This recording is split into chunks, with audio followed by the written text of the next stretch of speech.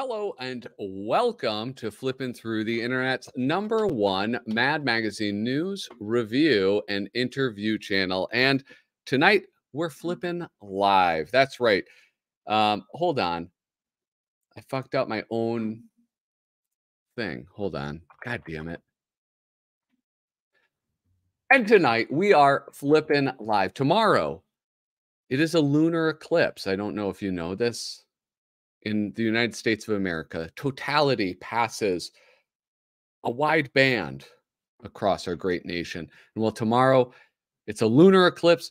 Tonight it is a humor eclipse, as my guests eclipse me in all forms of creative expression.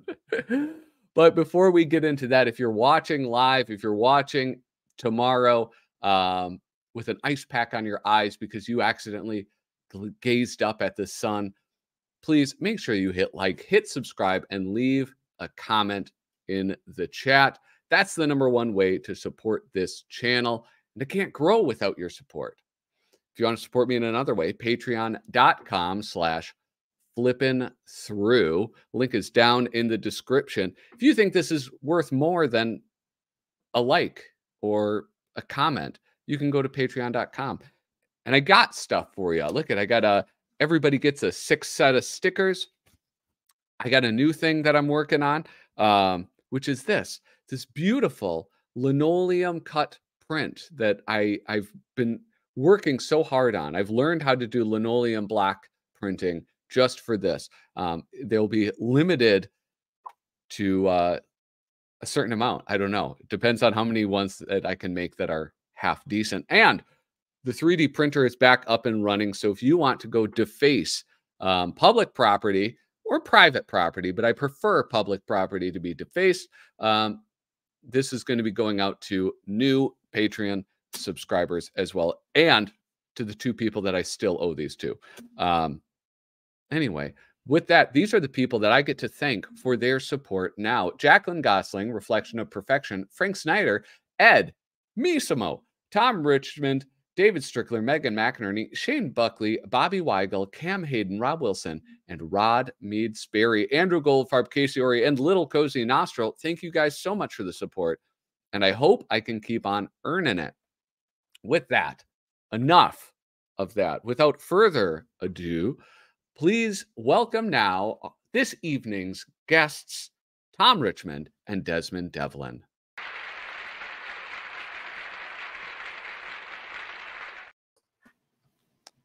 Tom, Des, how are you guys doing? Doing good. Doing well. Yeah, doing great. Thanks for having us. Thank you so much. Thank you so much for coming on. You were on a number of years ago, which I'll tell you, in preparation for this interview, and longtime viewers of this show know that I put little preparation or effort into my videos. No one notices. Yeah. Oh, yes, they do. In preparation, I tried to rewatch that interview, and there was some audio problem with it. And I think I have to like remove it. It sounds awful. I got like 5 seconds in, and I was like, this is horrible. So, but you're back, and you're here to promote your new book, huh? Yeah, absolutely. Claptrap. Mm-hmm. Yeah, the last time you interviewed us, we were dewy-cheeked, wide-eyed optimists, saying, "Oh, this book we're going to have this book out in about a year. It's going to be so great." I had a full head of hair back then. Sure. And here we are, just a mere 3 years later. Yeah. How does that feel, though? I mean, like to finally have the book completed and in the hands of readers. How does that feel? Well, we're very pleased. I mean, basically, our readers, a lot of them were there with us from before the book even got started, and they backed us, and we were very anxious to get it to them. These are the people who helped, make the book in their own way. So we're real happy about that. Yeah, it was great just having, finally putting sending that file to the printer was in fact I threw a party right after that was over. But yeah, it was a long road, you know, and we didn't really expect it to take as long as it did, but we, you know, kept having to stop working on it to make, you know, to make a living and do other things. So it, but the important thing, I think, to both of us is that we're very pleased with the results. Like, I don't pick that book up and see a page in there and go, man, I wish I would have, you know, taken a little bit more time with this, or I should have maybe, you know, I'm just very happy with the results. And I think that, you know, that's the important thing. Yeah. I imagine like working professionally, like probably even for Mad, right? It seems like there's probably things that you have to sacrifice when you have a deadline, right? You're like, but when I look at this, it's like, yeah, it doesn't seem like those sacrifices were made. Everything looks impeccable. Yeah. I mean, certainly there were some jobs where I ended up, you know, having to push it out at the end because the deadline was tight, or I just kind of ran out of time. And it seemed like to me the thing that makes the biggest difference for me with the art anyway is the coloring, because ordinarily when I would do a Mad job, you know, the color's the last part. So I usually spend like 3 days staying up all night long coloring, you know, all the pages. And am I putting music through this? I'm hearing a music sound somewhere. Yeah, it's not my kind of music, man. If you're gonna play that stuff, let's pump it up, you know, get some big gigantic or Galantis or something. Anyway, so this time I was able to just, you know, really take my time with the color. And if I decided I wanted to spend a whole day, you know, working out some crazy lighting or something, I just would do it. So it was, that was refreshing. And I think it shows a lot personally, at least I can tell the difference in the color from what, you know, might be a typical job I do for Mad. Well, yeah, I think like a big part of it is the quality of the printing. You know, it's like, you know, it's magazine paper versus like, I don't know what the difference is, but it's like a nicer paper that this is printed on.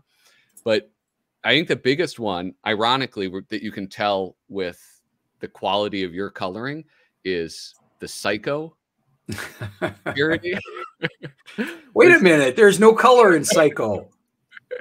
But yeah, like Kyle and I were talking about it. Kyle Bridget, friend of the show, like that the grays, and I don't have the language of an artist, but like all like the coloring of that is just, it's beautiful, and it captures the film quality of that time so well that yeah, that was, I think, the most impressive one. Well, that's actually my favorite in the book. Oh yeah? Yeah. Well, yeah, that was one of my questions here is like, do you have favorite parodies that you have worked on for this book? I guess if I had to pick one, I would say the Psycho was the one that I think turned out the best, because mainly because it was going to be black and white, and because of the whole Hitchcock, you know, aesthetic. I used a lot of black ink on that. Like a lot of times when I know my piece is going to get colored and I'm going to do a lot of the value work with the color, I don't bother to, you know, do big black areas or work on any high contrast or anything like that, because, you know, it's just going to end up being color anyway. But this time Hitchcock has got, you know, big shadows and all sorts of things about the quality of his cinematography. And so it was a lot of fun trying to get that feel and still stay cartoony and, you know, mad and caricature and exaggerated. And so I did have a lot of fun with that one. And originally was planning on doing everything with just washes. And so it would be 100% traditional media. And I started doing it. And guys, can you hear us? Okay.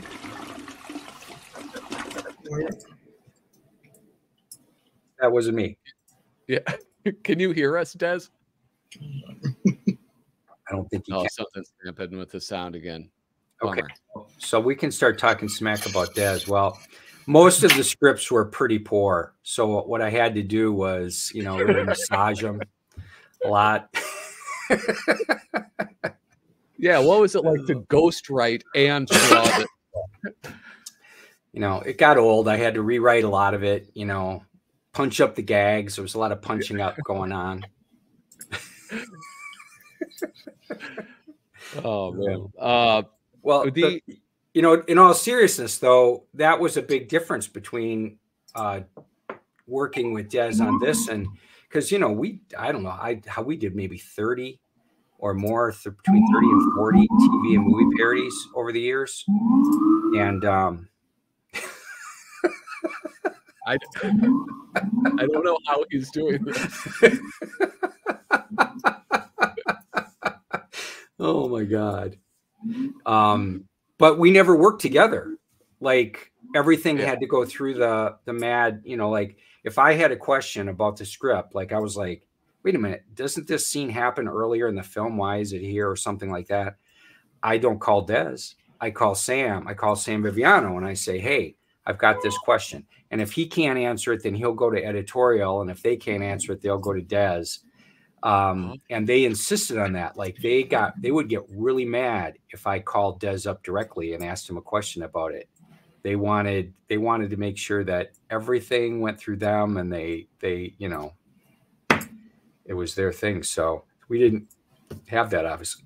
So yeah, why do you think that is, that they would want that level of control? I mean, that's what editorial does, you know, on a magazine. Like they're in charge of the content, you know, so they don't want any surprises. You know, they don't want they didn't want me to sneak, you know, a couple copulating in the back of a panel after the fact, you know, so I'd have to send them pencils, and they knew I wasn't going to try anything like that. But they just wanted to make sure they had their finger on the pulse of what was going on, you know, and no surprises. Yeah. I didn't blame them. You know, their name's on the magazine. So, yeah. Well, I mean, after like going through the pages of Claptrap, I think that they were right to worry a little bit about what you guys should sneak in on the pages, because that's like another thing I noticed about this is that there is a distinct difference with the level of humor that you go. I don't know if it's a high level or low level of humor, but you're at a different level at some points in this book. Yeah, we talked about how far away from PG-13 rated we really wanted to get. Yeah. And so we didn't want to go too far. Like we definitely didn't want to put F-bombs or anything in the book itself. You know, we could PG-13. Yeah. You know, it's funnier. Des and I both agreed it's funnier to use the cartoon, you know, F-bombs and things like that than to actually have them in there. I mean, there's just something funny about, you know, using asterisks and number signs and dollar signs instead of swear words. So it wasn't a big sacrifice there, but, you know, I think some of the gags and some of the jokes were a little racier, and certainly some of them were a little less PC than I think the current Mad would let you get away with.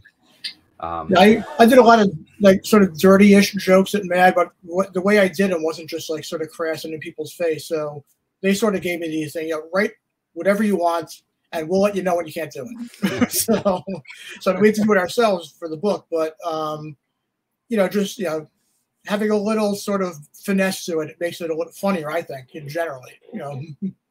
Yeah. Well, and I mean, you can stay at that PG level, especially when you guys make references to certain things that, like,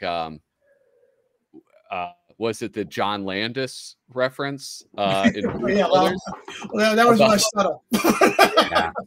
Like any movie where everybody leaves with their head attached. I forget what the phrase was, but it's like, whoa, they're really going hard. Yeah. I think my favorite dirty joke in the book was in Toy Story, and I was like, I was so happy when I thought of it. So I mean, I guess people could, you know, go through and figure out which one it is. They'll probably get it right, but it was just a matter of like sort of like trying to come up with a joke for a situation. And it just popped into my head. So, so it's really delightful when something comes, through like that, like sort of like from the atmosphere. So yeah, I'm going to guess it's the one where he and Bo Peep are looking at they're looking at they're looking into each other's eyes underneath all the crystal glass, and Woody says to her, "I have to warn you, I'm a choking hazard." That's the one. So yeah, that's a good one. Yeah, it is. Although I think the John Lasseter ride and the fair behind the splash page is a pretty good one too. Yeah, that's well, okay. I went onto his Wikipedia page because I was like, there must be something I'm missing. What was he? Did he grope somebody? It wasn't really clear, but basically he was sort of too friendly with the lady. So he was a little handsy. Yeah. Right. Yeah. Well, it's like it. I was pretty much able to put that together because, right. It's like the little teacups were his hands. But Des, so a question that I asked while we were having some audio issues. I know. I know what was going on. I didn't even solve it. It just stopped. Yeah. Put it on the cord. Do you have a parody in Claptrap that you are especially attached to or proud of? Oh, favorite child. Well, we did the best we could with all of them, obviously, but one of the I'm not sure about being proud. It just may not be a correct answer for your question, but we knew it was Tom's drawing everything, and I'm writing everything, and most of the book is in a movie parody format. So even it's going to look similar, if not the same. So I was trying to think of how can we differentiate things. So the idea of doing, one is a musical, because I loved Frank Jacobs stuff back in the day, and I got to speak to Frank Jacobs a bit, over the last several years before he passed away, and so I thought that's a good, solution. Also, like a throwback to the people who are supporting the book. They enjoyed that kind of stuff as well. So we did the Citizen Kane one, and that was sort of this old style, the 50s, man. So I was just saying, how can we break these things up? So, in addition to the additional material, but it was, so when we found a solution that appeared to work and sort of maybe change the format, change the style, and it solved the similarity problem, but it was also stayed funny like the rest, we hope. That was good. I don't know if I was like full of pride with that, but I was full of like pleasure that we came up with a solution that Tom could draw and come up with. Yeah, and so you're talking about the I guess the interstitials, the things that you put in between all of the parodies. Well, those as well. Yeah, we always knew it wasn't going to just be strict parodies all the way from first page to the last page. We knew we had to break it up just for the sake of making it a better book and keeping the reader interested. Well, that was like such a fun surprise to like crack open that book and to have all of those extra things in there. Like, could you tell us a little bit about that, like that process of coming up with those? Well, as far as the surprise goes, basically, we were promoting the book for a couple of years, and every time we picked a movie that we were going to do, we'd put that news out there. So we're going to parody, Blade Runner, we're going to parody Unforgiven, or whatever it was. But all the extra stuff we kept under wraps. We said we told people we were doing it, that there's going to be additional material, but we never revealed what it was, and that was pretty deliberate because we wanted all the people who were supporting us, not to know everything they were going to get. I mean, they knew enough that they supported in the first place, whether it's because they like Tom's art or my writing or Mad in general or movie parodies, But it was like a good, what would it be? It'd probably be like about a fifth of the book or more was like completely unknown to them, and that's the way we wanted to keep it. So, but as far as like coming up with stuff, we knew we were going to do some movie parody posters because the backers wanted us to do. We set that as a goal, and they matched it. So then it was sort of we wanted to, when I was doing that, I was trying to keep all the new stuff, the extra stuff, not the new stuff, the extra stuff, as far away from the 12 movies we were doing as possible. So we did Blues Brothers. I wasn't going to do like a Blues Brothers extra. You weren't going to do Citizen Kane extra. Yeah. So it was a matter of sort of spreading the movie net as wide as possible with other things that we knew people would like. Or movies here to like, whether they like what we did, who knows? But Yeah, but it was, and we thought it was necessary to keep the book, varied, as much as we could. Yeah, one of my favorites was The Sound of Music one, where it was like a trauma film. And just seeing that, like seeing trauma films mentioned with that alone was like so much fun. Yeah, I really enjoyed that. Yeah, a few of our movie parodies were kind of like wacky packages, turned blown up into movie parody posts, and that Tom was like sort of crucial to all that. I mean, making it look, like the Sound of Mutants was 2 pages. That's if he doesn't nail it, it doesn't work. So the fact that you liked it, it tells us how well it did. Yeah. Well, I think it's time to get into our first game.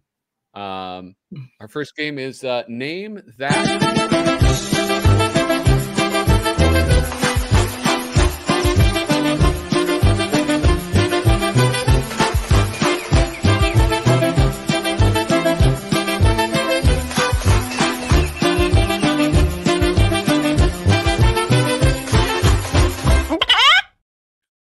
Yes, ladies and gentlemen, it is time for Name That Chicken Fat, the Mad Magazine comic game, where we look at all of the little things in life. The game is as follows. Desmond, Devlin, and Tom Richmond, you are our players today. Desmond, you will be shown images, illustrations done by Tom Richmond, and it is your job to, as best you can, tell us where they are from. What are they parodying? The season of the magazine that it came out in, the issue number, the cover price of that issue, any information. Sure, everything. Sure. Yeah. Who is the cover artist? Left-hand page, right-hand page. Sure. Yeah. Tom, you will be shown a little box of text that has words written by Desmond. And your job, likewise, is to do the best you can to tell us what it is from. So do you guys have any questions about this game? Can I do the boxes that I wrote? That might be easier. It's going to be a lot of, it's going to be some bad flashbacks for me right now. Reading Dez's gags and coming up with the visual in my head. Yeah, enough you have to read it the first time. All right. So let's get going. Des, you are going to go first in this round of Name That Chicken Fat. All right. So our producer will click next so we can see that beautiful image. This delay is unacceptable. This technical. Oh. All right. Oh, okay. Well, that's for Tom. Yeah, this is for Tom. Oh, yeah. I'm sorry. Tom goes first. Yeah. Did I ever tell you how I got these scars? I was disfigured by a dangerously defective spork. I'm suing the company right now. All right. So that was definitely from the Dork Knight reruns, I believe. That was the title, The Dark Knight Returns. Yes, Tom, you heard the chicken. That means you are correct. That's right. That is from the Dork Knight reruns. Yes, in Mad Magazine number, which one is it? 495. So you missed the bonus point. You didn't guess. Oh man, I'm never going to get that. I never remember what issue it was in. All right, and yeah, this is, you did the illustration on this, right? I did. Yeah, this is like, and I had to pick this one because you are quite the Batman fan. I am. Yeah, this was. I was very happy to get. Yeah, very happy to get to do all 3 of the Christopher Nolan Batman films. Yeah. All right. Producer is going to show us the first image. All right, Desmond. Name that chicken fat. I don't know. Is that going to be from the starchy, the starchy parody you did? I'm not sure I'm correct in this. You are correct. All right. Yeah. Oh, for the bonus point, what is the issue number? 1. Yeah, that's an easy one. Yeah, I didn't know. I knew that. I wasn't sure about the answer, but I'm sure about the number. All right. Yes. Here, click next, Mr. Producer, please. Oh yeah. This is from Starchy Same Lee answer. Yeah. From the rebooted Mad Magazine. Tom Richmond, you did this this illustration. I did. Yeah, and it's beautiful. This was I saw in the chat there was like some mix-up between Will Elder and Wally Wood. Who were you parodying during that? And that's like those are two guys. I know they're distinct, right? They have their own style. Like, I constantly get them confused.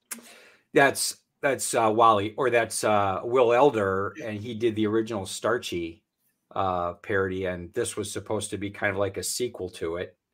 And this was all Bill Morrison's idea. And he, in his first issue, said, "This is what I want to do. We're going to do a parody of Riverdale, but I want the first several pages to be like from Starchy, and then they get into a time machine and they end up in the 2010s or whenever it was that Riverdale was set in, and then all of a sudden they're real people." And yeah, and it was a funny idea, and this was great. I really loved, you know, kind of going back in time and trying to do the old school Elder look, but it was fun. Yeah. So you also went back in time in Claptrap. And you were parodying, what's the name of that movie? What is it called? Citizen Kane. Citizen Kane, yeah. I was watching an interview you did recently, and you had said, like, we picked movies that everybody has seen, and if you haven't seen them, you've been deliberately avoidant of them. I'm not going to tell you how many of these movies I haven't seen. Oh, a lot of people don't have a complete list, as we've heard from their backers about that, but. There was one guy who was writing. He was like watching the original movies he hadn't seen before reading our parodies, which is a lot of unnecessary work. But you know, he seemed to enjoy it. So I have a writing question and an art question about that Citizen Kane one. When you're writing for like an older style Mad parody, like did your writing style have to change? Did your approach have to change for that one? Well, yes and no. Before I even started writing, I did a lot of research into the Kurtzman era comic books, because the idea is Citizen Kane was like older than Mad. You know, it's about a decade before Mad even came out. So, but then the idea came, we were looking for ways to differentiate the parodies, and I had the idea of, why don't we do something that looks like the old 50s Mad, because that's closer to Citizen Kane than Mad is even. And so sort of the idea, but we didn't, I had seen parodies of EC comic stuff before and Mad stuff before, and a lot of them were sort of like, throwing some references. So they draw, whatever parody they're doing, and they call somebody Melvin. And then that was supposed to be the joke. And I said, well, that's not enough, because, just listing, Potter Zebby or whatever is, okay, that's, shows you've read Mad, but it doesn't show you're really getting the spirit of Mad.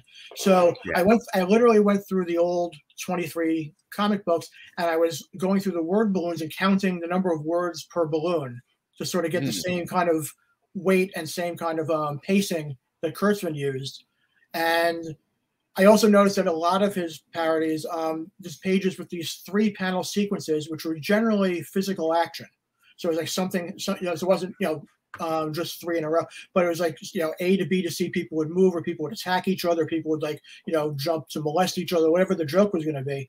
So I made sure to put one of those on each page of the Citizen Kane thing, because he kind of did the same thing back then. So it was really sort of like, you get the mechanics and the structure of Kurtzman stuff before you even try to do jokes that were as good as his.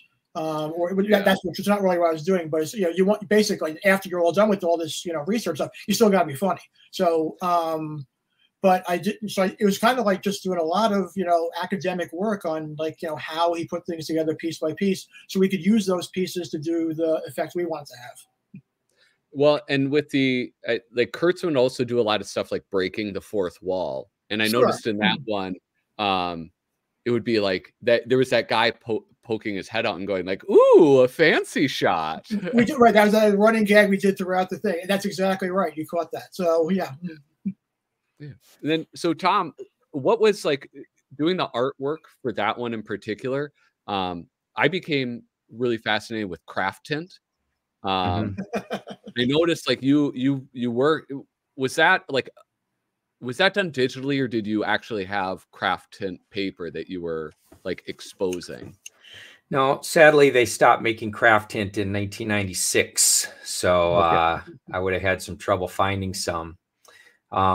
Actually, when I did that Quentin Tarantino parody, fake TV show parody for Mad Number 9, Yeah. I was trying to emulate a 60s look to the art, and they used a lot of craft tint back in those days. Or Mort did. And if people listening don't know what craft tint is, basically it's a board. It was a board like illustration board or Bristol board, but it had a chemical pattern in it of diagonal lines, and you couldn't see it until you used a special clear chemical, and one chemical would make the lines go one way and the other chemical would make the lines go the other way. And if you layered them, they'd crisscross. So you could get all these patterns and kind of values by using these chemical washes. Man, that stuff stinks so bad. When you were done using it, I think I only used it once in my whole life. I did an editorial cartoon as a project for college, and I got a hold of a piece of craft tint for it. And I'm pretty sure that I lost a considerable number of brain cells while I was using that.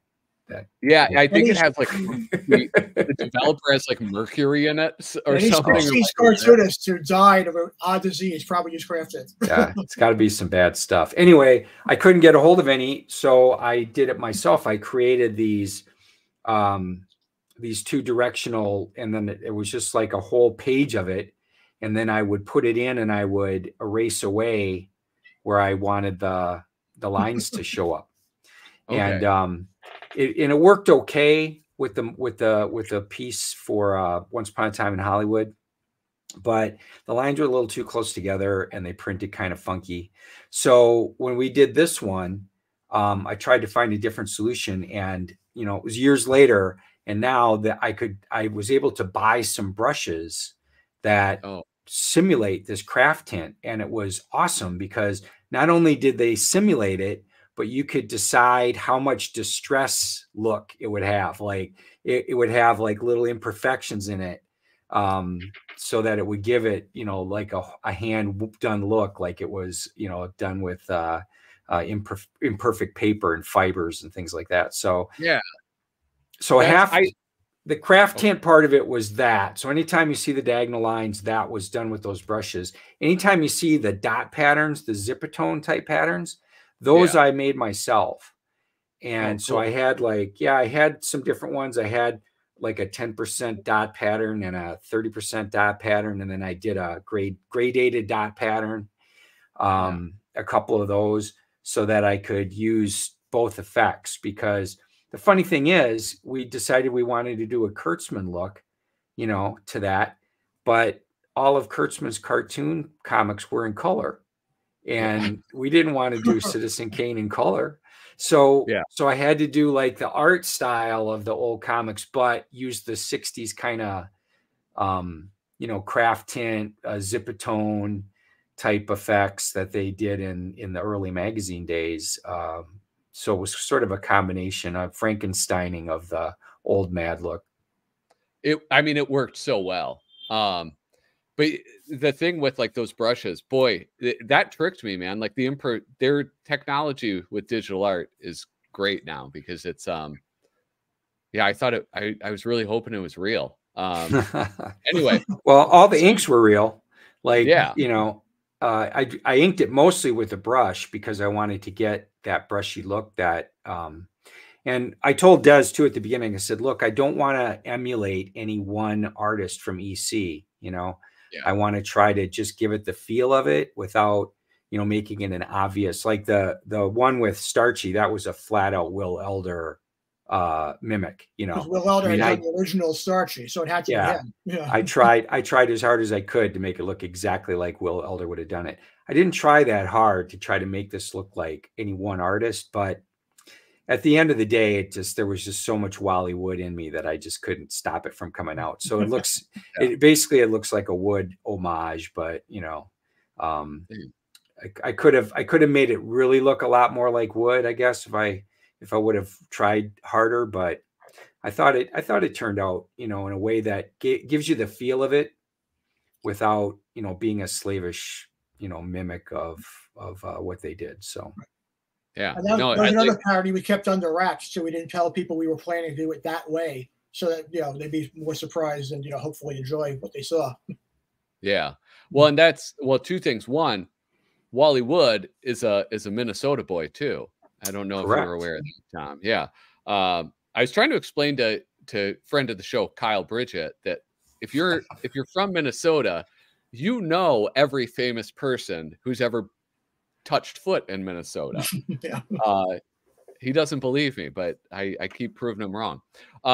So I put out to the my patrons, if they have any questions, to send them my way. This comes from Shane Buckley. What was it like when you were new at MAD? What was it like with those legendary UGOIs? And did you ever get over your awe of them? That was my typo. Sorry about that. Well, I go a little further back in MAD than Tom. So, by the time he got around, some of them weren't even around anymore, unfortunately. But I always think when I started at MAD, the first, I think I'm not the only writer. You sort of like, who did I get? Who did I miss? You know, as far as drawing things, because there's so many great artists that you appreciate over the years. And when I first started at MAD, the first guy to draw one of my articles was George Woodbridge, who I loved.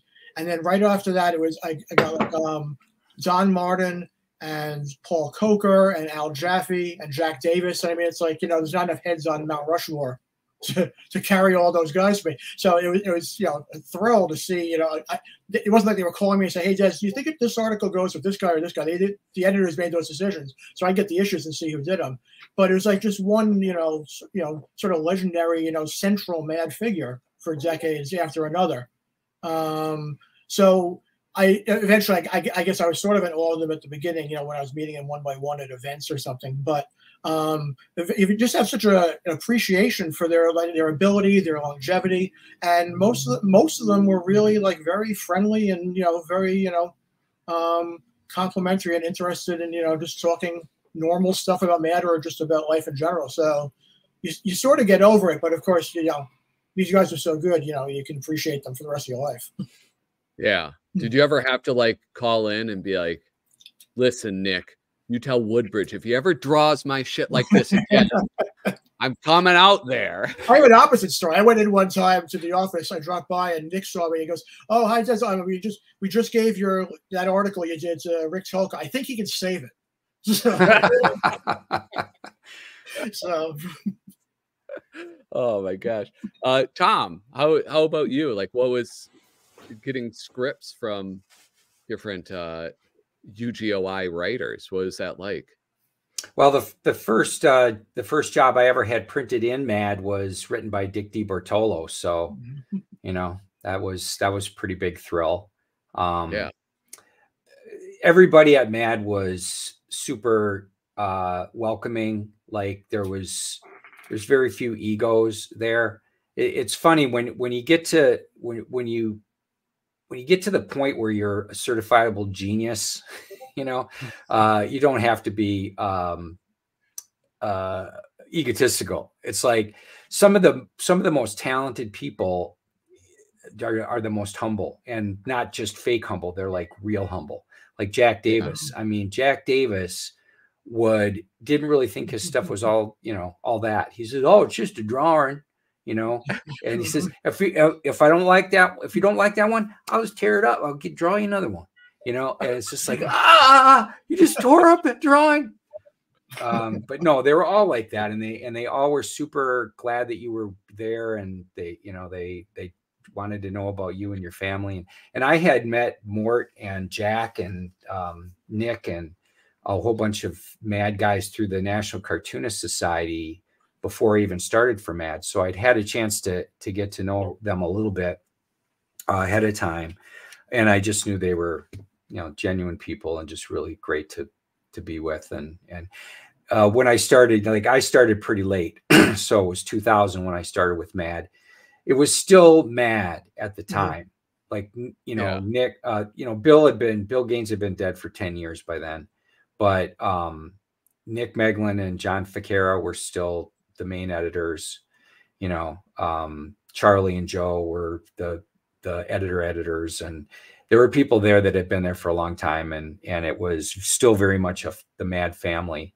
And they still had, just for the very first few years that I worked for them, they still had their holiday party.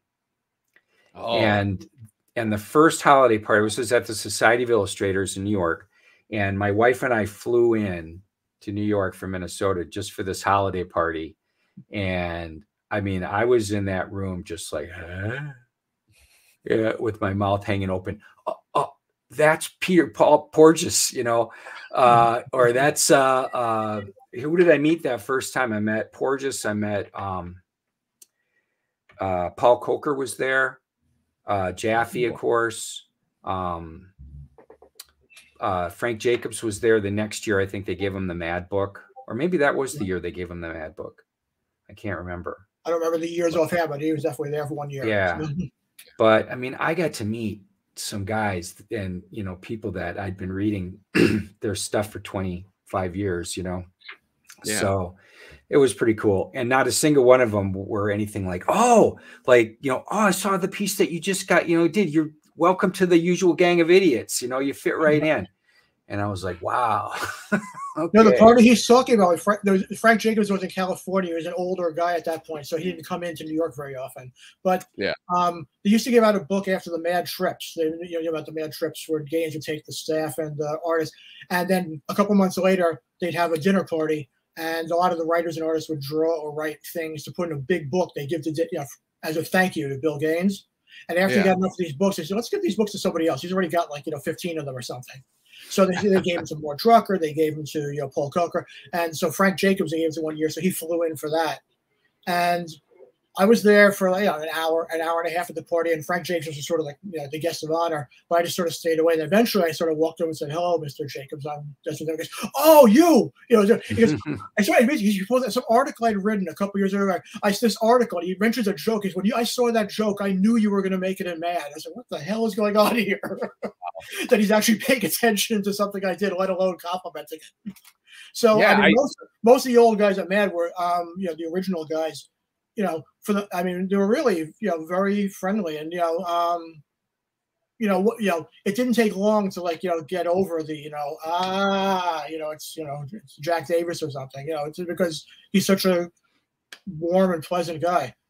I was on the last Mad trip, and he and his wife were there, and they were so polite and they're so well mannered. I felt like a rat standing next to him. I'm not that bad a guy, but like these guys, they're so genteel and so warm. It's like, oh, I gotta up my game. This is not right. I gotta learn from them. Oh, those are great stories, and I imagine like it would have to feel so amazing, not just to meet somebody, but to meet somebody that you admire and have them know who you are. That has to be a next level thing. That was out of the blue. He's so effusive about some article. It wasn't even an article from the previous issue. It's like from a couple of years earlier. It's like, you know, somehow he liked that joke. Yeah. So we're going to move on to our next round of our game. We're still in the middle of a game show. Don't forget. This one is for Tom Richmond.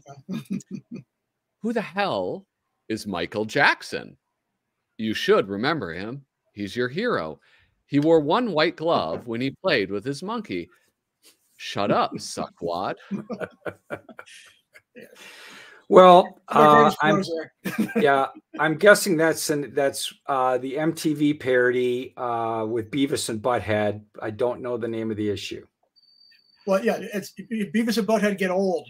Okay. Yes, that is correct. That comes from number 336. Very good. I mean, that first one, I tried to give you guys a gimme on the first one. What is Kyle, could you bring us our next slide and we'll reveal? Yes. Yeah. Beavis and Butthead. Sam Viviano draw that. So. Yeah. All right, Des, you are up next. Okay. This is the Jenkins fan club. You wrote this.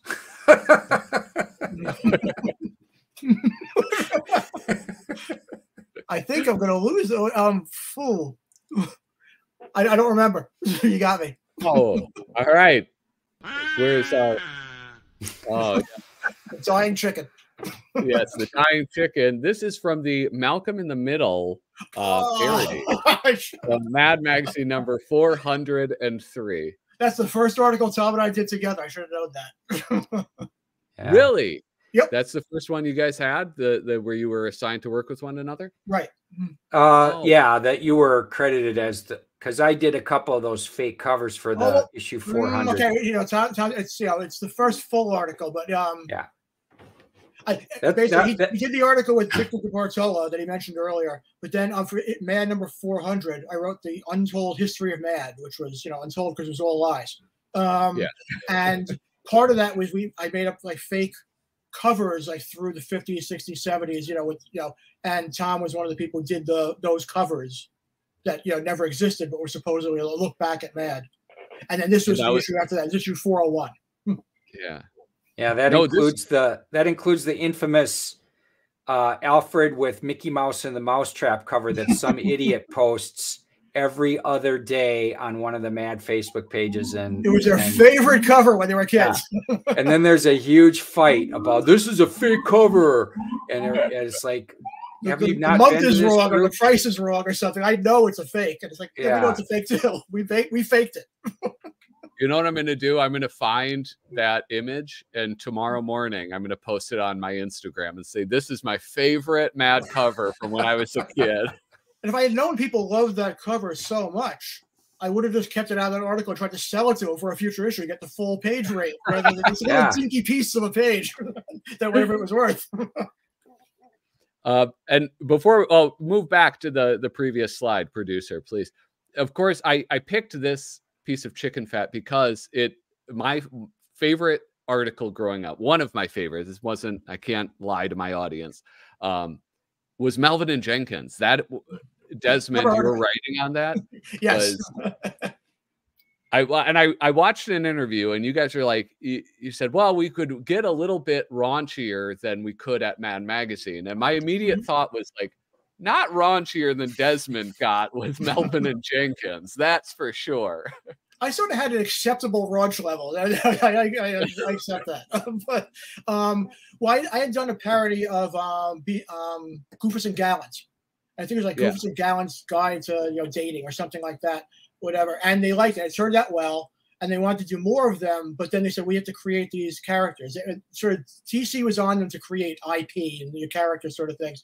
But on top of that, if you do like one parody of Goofus and Gallants, then it's a parody and Mad. If you do 10 of them, then you're sort of like, stepping on their copyright. So we changed it up a bit, and you came with the characters Melvin and Jenkins, and I did those for a number of years. Yeah, so I'm glad you like those. All right, sweet. Producer, quit making excuses, please. That's like the least professional thing I've ever seen you post on here. So David Strickler sent in 2 questions, one for each of you, and this one is more towards Des. Okay. When presented with the task of doing a movie parody, what is your process? Would you be kind enough to describe how you go about things from step one, the blank page, to considering what scenes are appropriate, what kinds of jokes you want to include without being repetitious? Okay. Well, actually, this is good timing. Tom and I just this past week or so wrapped up a PDF, which was one of the promised perks for Claptrap. And it basically was sort of like a look behind the scenes at how to make a movie parody. The one we did for the PDF was the Star Wars parody in the book. And so like all these questions are answered in there, but I'm not going to leave you high and dry and not answer. But basically, the people who are all of our backers, who helped get the book published in the first place. The long promised PDF is soon to be sent out in the coming week. So we're fulfilling them bit by bit. Basically, I mean, when I go to a movie, if I went to a movie in a movie theater, back in the old days when people did that, I would go there with a long legal pad and a pen that sort of lit up in the dark. And I'd sort of like watch the movie, and I'd be writing down everything that happens, like all the characters' names if they came up, or all the scenes sort of in the order they came up. And if I thought of a joke, I'd jot that down. And basically, I'd have a few pages by the time the movie was over, and then you sort of got to go home and say, okay, which were the scenes that mattered, which were the characters that had to be included. It's sort of at Mad. It was a matter of space. Most of the parodies I did were 6 pages. That was sort of the general form. Sometimes they do 5, sometimes they do 7 or 8, but typically it was a 6-page, format you were looking at. And then how do you fit the movie into that? What do you have to cut? So the first thing you do is you're cutting pieces, and you just sort of and there's so many different balls you got to juggle in doing a parody of a movie or a TV show. When Bill Morrison got the job of editor and taking over, he actually had me come into Manhattan. He was in the city for a week or two, hanging out at Mad, watching them do what they do, trying to pick up whatever information you could pick up. And they brought me in so I could sit in a room with them for an hour and a half to explain movie parodies, and like what I did, what the things, So I gave him as best of tutorials I know to do, but I'm just me. I'm not Arnie Kogan. I'm not Dick DeBartolo, Stan Hart. These guys had their own way of doing things too. So all he got was my perspective on it for whatever use that was to him. You'd have to ask Bill if it was any use at all.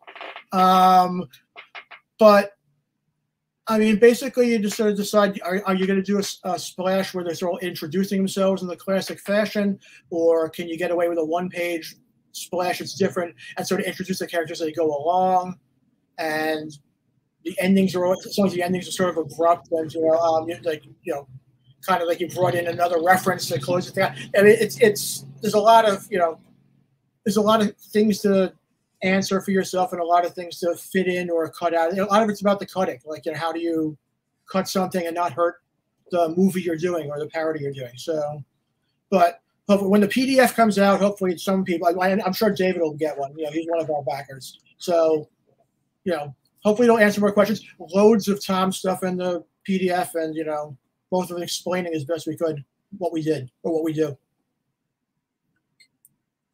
Uh-oh. Yeah, when you get that PDF, I actually do a go through a panel where I draw every line, and then that's the first 160 pages of the PDF. But it's the most but it's the most riveting of the 350 pages. It's the most riveting. Patrick, we cannot hear you. Your sound's off, muted. Oh, you know what? Do you know why? Just I was burping. Oh, at least you weren't playing music. Oh. Yeah. Normally I belch openly, but I was like, "There's guests here. I better." Anyway, I was going to say you can get the Claptrap book that you were talking about on claptrap.com, or no, claptrapbook.com. Right. And we have a banner down below, and it's also down in the description of this video. Can you only get that PDF if you were a backer of the program? Yes. Yeah, okay.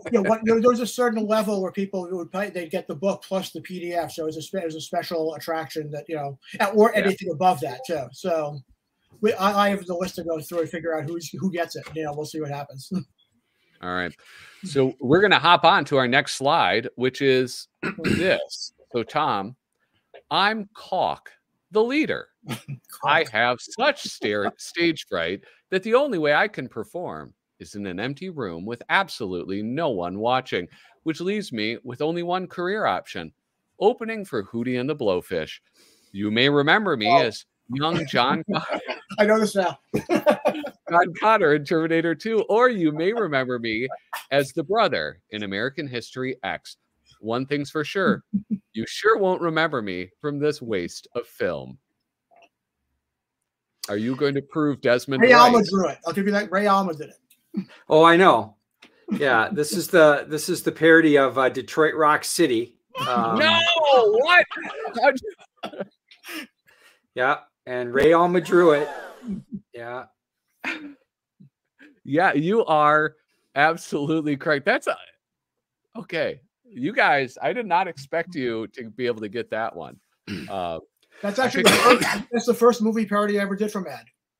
Was the really? Oh, I didn't know that. And in retrospect, it was sort of a tryout. They wanted basically. I never got a full accounting of this, but basically Stan Hart was sort of wrapping up his career, and they wanted to see if I could do parodies that I could fill in, and so they gave me this as a test, and I think they probably put Ray into it as a test for the artist as well, and it turned. I thought it turned out. I mean, well, I had a gimmick in this where basically I was watching this movie and it was so derivative and so lame. It wasn't funny. It's really a bad, cheap movie, but it wasn't just a matter of not doing it well. They were stealing stuff from other movies.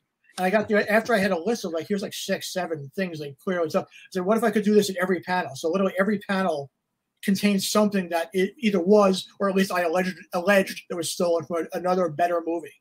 And I thought it turned out really was a good gimmick, but the thing is nobody even watched this movie. The movie tanked.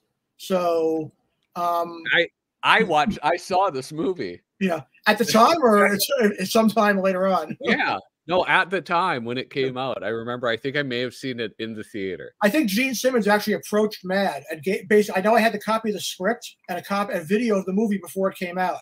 And I think he was like pitching Mad, would you do a parody of the movie? And so we did, but he wanted a cover. He wanted a Kiss Mad cover. He didn't get that. Oh, yeah. He's ever the promoter. What is it? Promoter. Yeah. All right. Moving on to our next bit of chicken fat.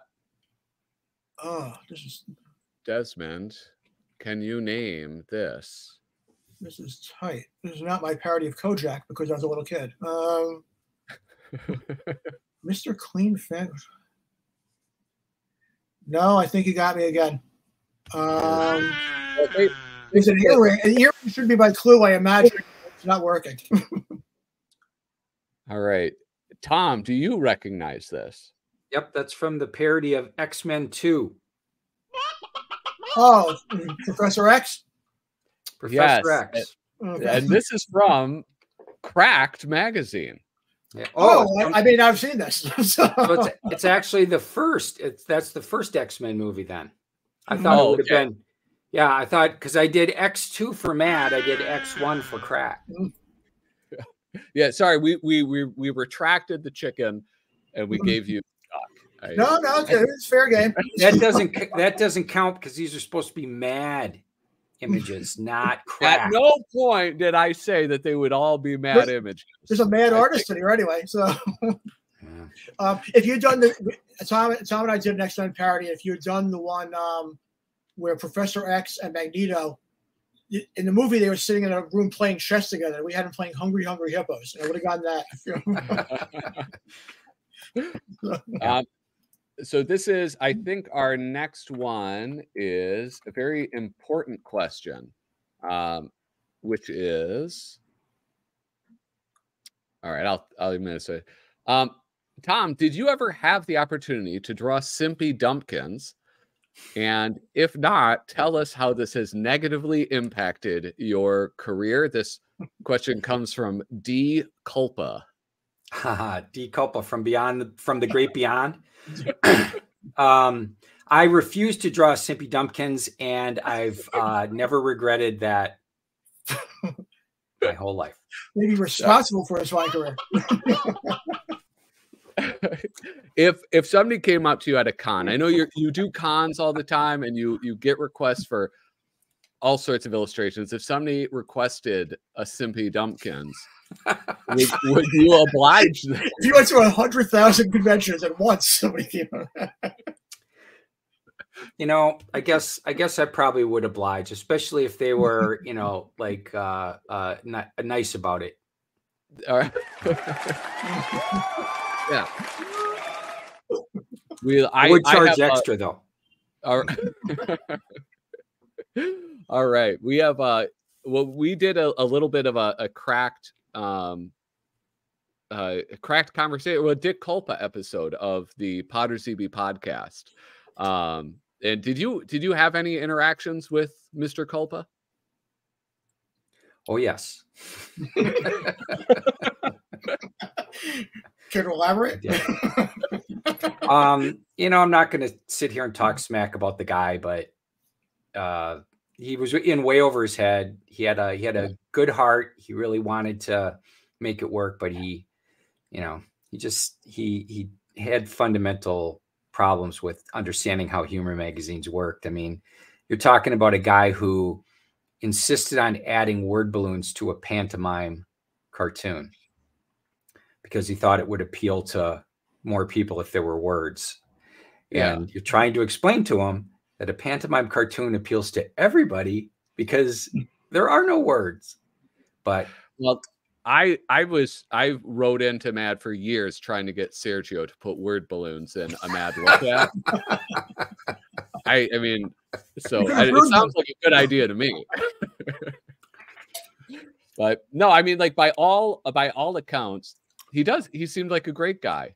And he had a big hand in, hold on, one of my favorite things, which was the Weekly World News. So I'm a Culpa fan, I must say. Well, Culpa claims to have invented Bat Boy. Oh yeah. Or claimed that was his invention. Bat Boy was he came up with it. You know. Okay. I've got nothing to corroborate that with. All I'm saying is that Dick told me I invented Bat Boy. Yeah. At the Weekly World News. He's credited. I've always heard him credited as being the inventor. Is there? I'm sure he is. I know. Is there a controversy about this? Are people fighting? I don't think so. Tom, the way you said it, I thought like something was going to follow. Well, I was going to say, I think Bill Finger invented Bat Boy. Yeah, it could be. And Dick was just taking credit for it, but it was all Bill Finger's idea. Yeah. All right, moving on. So Desmond or Tom, this one's for you. Rippling abs, no underpants, a breezy kilt, dressed like that, Willie could be Grand Marshal of the next Gay Pride parade. This was drawn by, I think, Peter Berg. Yeah, I guess when you turned when you showed it, I think so. That one's got me stumped. I've got no idea where that's from. This is from. Yeah. So we have to get the goose. We have to get the goose before. Yeah. So there we go. Simpsons character is gay. Yeah. Yep. Which Simpsons character is gay? Yeah. They like before one season they said they're going to out one of the characters in the Simpsons. So I came with this idea and. Oh, drawn by Gary Halligan. Oh, not Peter Berg. Okay, how about that? Yep. All right, our next. Actually, if I can interject, this is one of the. Whenever I thought of it, I didn't do this often enough for my career for the magazine, but sometimes I would think of a joke that was funny, and then I said, if I can sort of like take apart dismantle this joke and figure out what makes it work, I could turn that into a premise for an entire article. Like basically, the structure of that joke might work. 12 more times and you get an article out of it. And so this is one of those, when I heard about the Simpsons thing, the first thing I thought of a joke immediately. I said, maybe I should like do all the characters that are gay and like the ostensible reasons why. And always when that happens, I sold an article to Mad. The joke I thought of, the original joke, always made the article. It's just the one exception where like literally the joke that inspired the article itself was not used. And basically, it was partly because it was a very obscure character, and partly because the joke was too dirty, probably. But basically, there's a character called Cletus the Slack-Jawed Yokel. Like the hillbilly character. Yeah, he had a song, some vocal, never lose a toe, and again, some vocal. So this article was like, Mr. Burns is gay because this, and this is, and B-Man is gay because of that. And so it was Cletus the Slack-Jawed Yokel, and my joke was, how do you think he got so slack-jawed?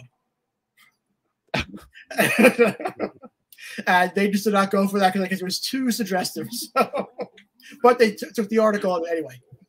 Yeah. I'm going to have to call Gary and tell him I like the cameo he did of Dick Culpa in this piece because he's right underneath Sideshow Bob there on the right hand side. The sea captain, yeah. Yeah. Dick Culpa. often wearing his captain's hat. Mm-hmm. Listen, once I go gray hair, I'm putting on a captain's hat, like 100%. Our next Patreon question is from David Strickler. Mad has a long-standing habit of having presidents on its covers. Is there any way we can get President Biden on a future reprint for the sake of tradition and before it's too late?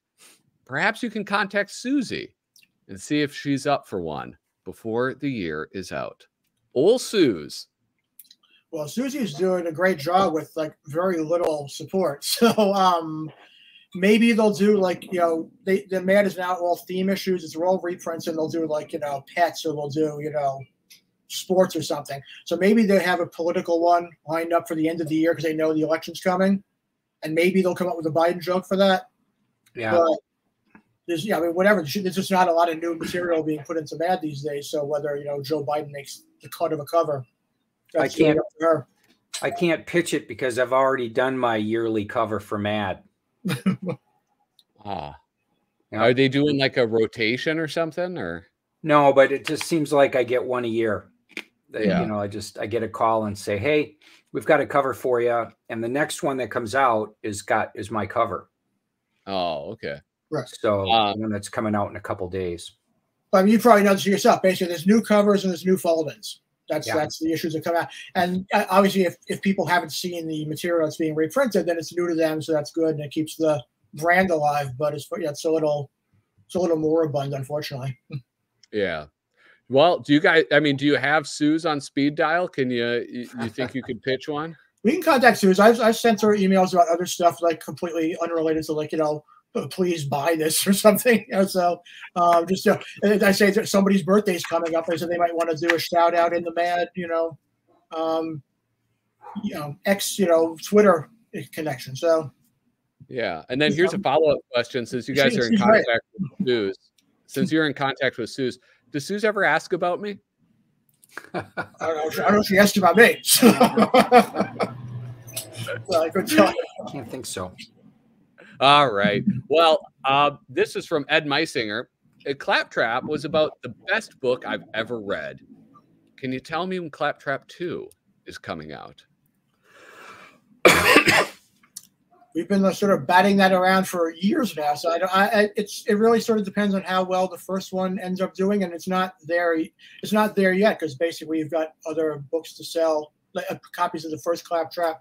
So we don't really know the numbers or the results of it, in a full sense yet. It took so long to do the first one, and we can't like launch into the second one, which, for all we know, may not be as popular as the first one. We have to get the numbers. Yeah. Yeah. We'd have to come close to selling out our print run before we even start thinking about it, Yeah. Yeah. I mean, as much as people love this, and I've heard only positive things about it, you guys are in business, like, and it has to, like, that's part of the decision process is like, can we make money on it? And that is like, yeah. So if you guys like this, want to see more of it, go to claptrapbook.com. Tell your friends. If you think your friends would like something like this, if they missed Mad Magazine, tell them to go to Claptrap Book. I just heard from somebody who bought a book and they contacted me, said they had bought a second book for like their husband's cousin or something who would like this. I mean, so that, but it's a bit by bit, it sort of spreads, but it's more a matter of like, the book was a success. It made money, but did it make enough money to carry Tom and I for a number of years of, doing this and to the exclusion of other things? We'll know when, the print run is, getting close to the end, and how long it takes, and, what we could theoretically expect from a second project. I mean, Tom and I had a great time doing this. I mean, and I have more admiration for his art and all the art, the Mad guys in general, just by seeing the process up close than I ever had before all the years I spent at Mad. So, there's nothing between the two of us stopping in the book, but we just got to see how the book itself does as a product in the marketplace. Yeah. And, also it's important to remember for people who are watching and people who want a Claptrap 2 is not everybody is terminally online like I am and will hear about it. So it's like, if there's people who would love this who don't know about this. because they don't live on the internet. I'm kind of scrolling through, and Kyle, maybe you could find it. Doug Guilford asked a question earlier on. Who's that? Well, that's a great question. Doug Guilford, he's the owner of crackedcoversite.com. Which if you go to crackedcoversite.com, it will bring you to his website. What reactions have you received from the various Mad editors? Reactions to Claptrap. Well, a bunch of the editors backed the book themselves personally. So I mean, let's see.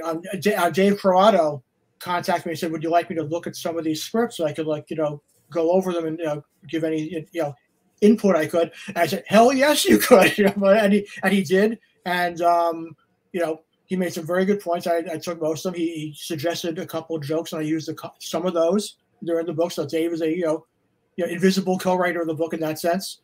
Sam Viviano was eager to get the book, and he's wondering if we're going to do a second one, and if it's just going to be the two of us. Is it possible to open it up? So yeah, we've got nothing but support. I mean, Susie got a book. I mean, we've had no problems, as far as people saying, what the hell do you think you're doing? People were really sort of pleased that we were doing it at all, and I think they were happy with the outcome. Yeah, I got a nice note from John Ficara, who just said, you should be proud of this. It really turned out great. Basically paraphrasing, but high praise from a guy who basically, put Mad out for 40 years or something like that. So, we've gotten some great feedback from Mad people. I think some of them were jealous to see us do something that we didn't get rushed on or had had to hit under deadlines. Boy, that sounds pretty good, but of course they all understand how much work it was too. So, because they all did it. Yeah. Hopefully you can see it by looking at the book itself, but there's a lot of time and a lot of energy put into it. So yeah, we don't want to rush it just because people were anxious to get it. Yeah. Well, and that's I said often on the stream, because it would come up from time to time, and you guys were you're very good at sending out updates to the backers. Well, Tom insisted on that. I'll give Tom the credit for setting that up, every week, no matter what. I mean, that goes a long way. I back a lot of things on Indiegogo, a lot of comic book projects, and I don't pay attention after I donate, but it'll be several years. It's not uncommon for me to receive a package in the mail, be like, "Oh wait, this was from 2 years ago. How wonderful!" So yeah, for me, it was just no problem. Also transparency here. I actually put my order in the month before it came out. So an order's an order. Yeah. We had more than one person say we should print the updates as a separate book. I said we haven't gotten to Claptrap 2 yet, whether we can do that or not. The market for our updates must be vast. I don't know that would sell as well. I'm not sure myself.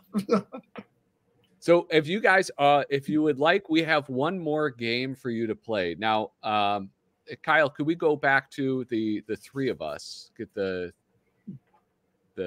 what is this called? There we go.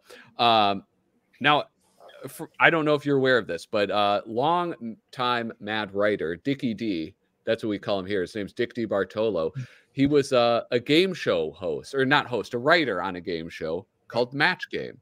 Mm-hmm. And because of this, I thought it would be fun to do a little bit of a Mad-themed match game with you guys.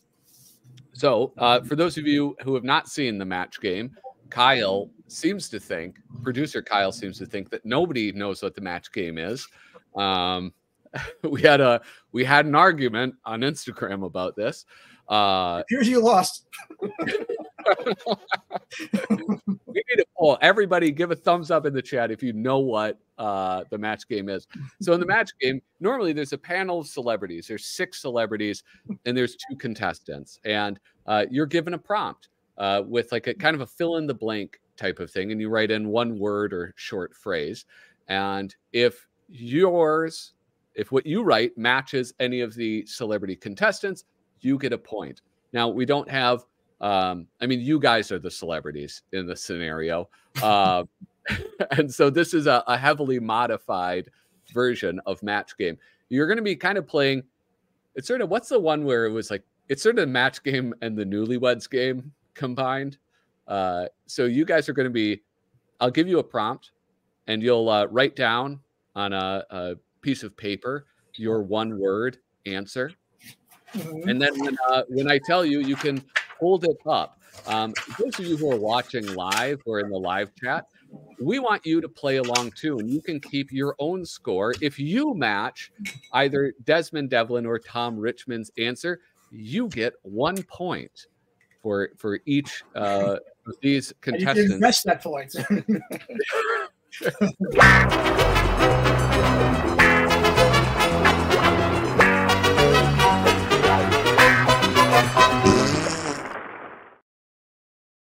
Yes, welcome to the Match Game with our contestants and celebrity features, Desmond Devlin and Tom Richmond. Audience, I hope that you have your whiteboards and markers ready. Our first prompt is this. We're still working out the bugs. I went on an extravagant vacation with William Gaines, but all he wanted to do was... We'll give you a few moments to put down your answer.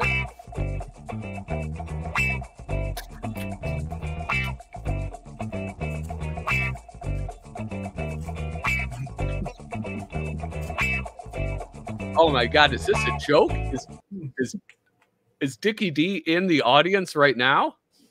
Oh, poor Dick. I went on an extravagant vacation with William Gaines, but all he wanted to do was, Desmond Devlin, please reveal your answer. I'm going to say... Eat. Oh, Dick DiBartolo gets a point. Tom Richmond, your answer? Sugar. Oh, unfortunately, it doesn't look like any of the our audience members matched with you. Dick DiBartolo single-handedly saved the Match Game, and now it's being destroyed tonight. So it's really terrible experience, I imagine. Everything comes full circle. Well, you know what, Des? I was going to say the winner gets a kiss, but now I'm rethinking that. All right, our next prompt. Paul Coker was a guest lecturer at a local college. He tied one off last night and took a peek behind the scenes at...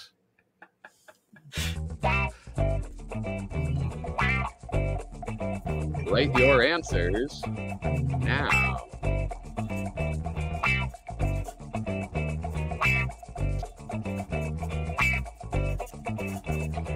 Ooh, Vanessa Maya got her answer in.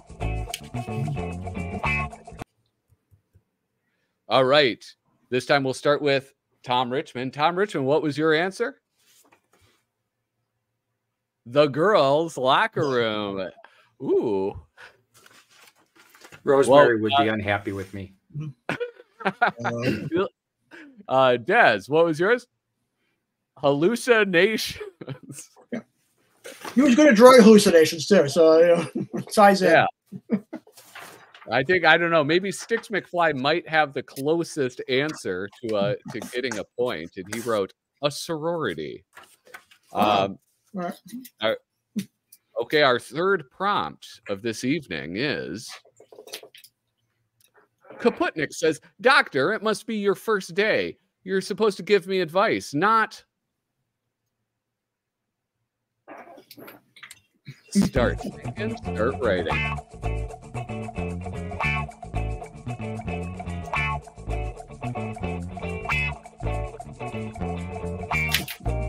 Remember, audience, even if you're not writing in the chat, you can still keep score. The winner gets a big old kiss.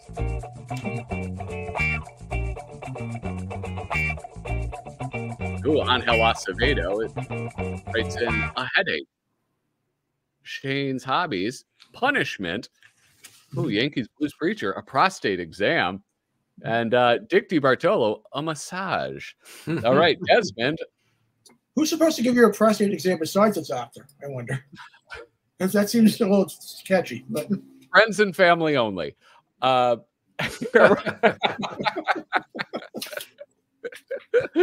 right.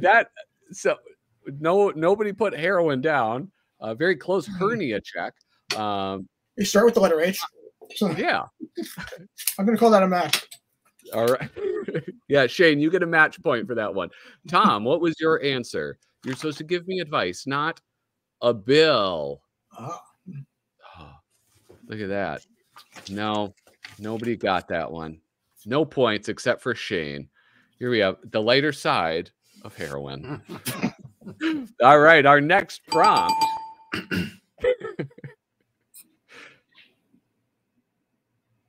Frank Jacobs has fallen on hard times. He's given up poetry and now writes.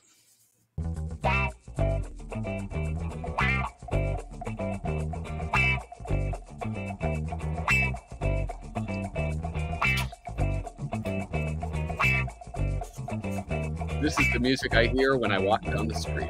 It's really good, yeah. Desmond Devlin has his answer locked in. Tom Richmond, are you ready? I am. All right. Who do we start with? We're starting with you, right, Tom? Yeah, sure. All right. Frank Jacobs has given up poetry and now writes dirty limericks. That's a dirty poetry. Yeah. GM Spectre got a point for that. He does? Yep. Dirty limericks on bathroom walls. Ooh, good. Holy smokes. That's a real match. Harvey Esquire, game show bits. Dick DiBartolo, a love column. Oh, Desmond, graffiti. I bet he would be. He's Frank Jacobs is the kind of guy that writes really thoughtful graffiti on like a bathroom stall. You know, it's the type that really make you think.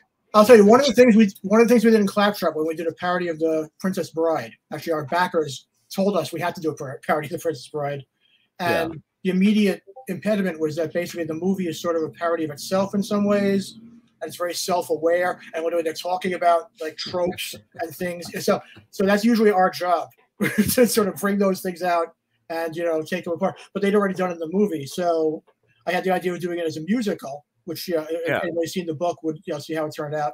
But in the back of my mind, I had Nick Meglin on this shoulder and Frank Jacobs on this shoulder to make sure I didn't like cheat and use like half rhymes. Make sure that if there's internal rhymes, you got to keep the meter, not just the number of syllables. And so I a lot more research and a lot more diligence to make sure that their ghosts wouldn't haunt me for doing a half-assed job on a single line because If Nick was alive and he saw that, as soon as I walked in the office, he'd be on me. So I said, I can't let that happen, even though he's not in the office anymore. Yeah, I imagine it has to be a lot of internal pressure, almost because everybody loves Frank Jacobs, and so everybody will be like, "Well, how does Desmond do?" If they want to say I'm no Frank Jacobs, they're correct. But hopefully that's something that Frank Jacobs is like, all right, that's all right. Yeah. All right. Producer Kyle, do we have any more? I think we only have one or two. All right, here we go. Monroe says, Mom, the new Mad is okay, but I'd rather be reading.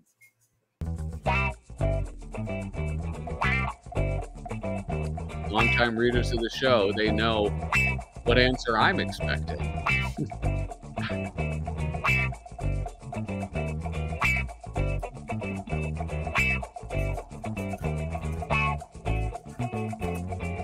Oh, guys, this is a family show. Come on, Harvey Esquire. There's some perverted families out there. Yeah.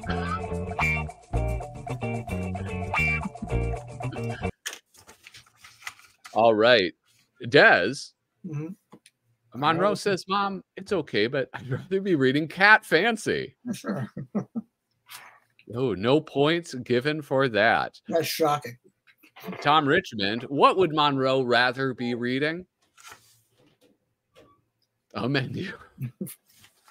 No points given. No points given. But thank you guys. The correct answer was cracked. Oh. All right. What is? I think. Oh, geez, Louise. Cracked gets no respect, and you know what? I'm pretty disrespectful of it. I think we have just one more. Al Jaffee's wife is going mad. Yesterday, Al tried to fold the.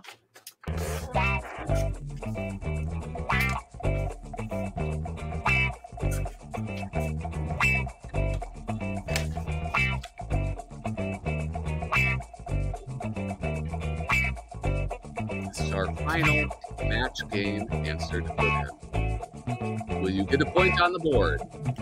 What are the scores right now? Can you know? Yeah. I think you have 7. All right. Al Jaffee's wife is going mad. Yesterday, Al tried to fold the what, Tom? Oh, and say The dog. Oh, and Shane's Hobbies gets another point. He had the cat. Crash DDZ gets a point. Dick Bartola says, hold the easy chair. Hold the toilet seat and stick. What did I say, man? This is a family show. Get out of here with that. Our answers. Golly. All right, gentlemen, we are coming up on our final time. Producer Kyle, if we can get back to the 3 thing, let us please remind the viewers live and watching later the whole reason why you are here. You're here. What are you doing? What's the phrase? You're selling a book. A great book. Could you put the big thing on? claptrapbook.com by Desmond, Devlin, and Tom Richmond. A hardcover collection of movie parodies in the classic humorous vein. See, you can use that bottom part that says "as seen on Flippin' Through." I can get you guys to put on it. All right, let's get this down. But yeah, you guys, do you have any parting words for our guests? Well, it's nice they want to listen in on our book. It took so long to do. What's the next holiday? It makes a great May Day gift. Yeah, I'll be at Chicago Comic-Con later this month at C2E2 with copies of the book. So if anybody's there, come on up. And if you bring your copy, I'll sign it. Nice. But yeah, so we're going to start taking them to Comic-Con. To get in the mail. Yeah, we'll see. But as you said earlier, if somebody asks nicely, you will draw a picture of Simpy Dumpkins. Yeah, yeah. Like I said, I'll charge extra. Nicely. Yeah, I'll charge extra for the wounding of my pride, but my pride's for sale, so pay me enough. Well, I want to say, thank you sincerely for coming on the show, guys. I really had a wonderful time.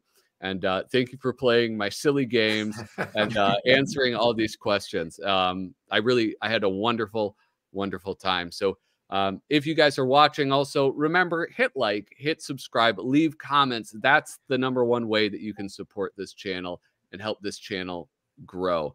And with that, thank you so much for watching. Toodaloo.